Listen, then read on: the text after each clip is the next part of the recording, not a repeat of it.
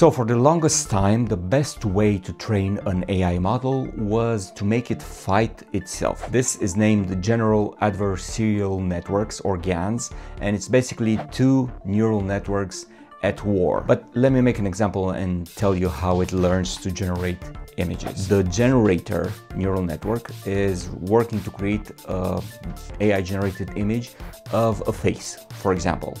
And then there's a detective neural network which is trying to spot the difference between a real photo of a face and an AI generated photo of a face created by the generator. Now, at first, the generator is terrible. It's not very good at creating faces that are realistically looking, which makes things very easy for the detective who is catching all of the fakes. In time, the generator learns from its mistakes.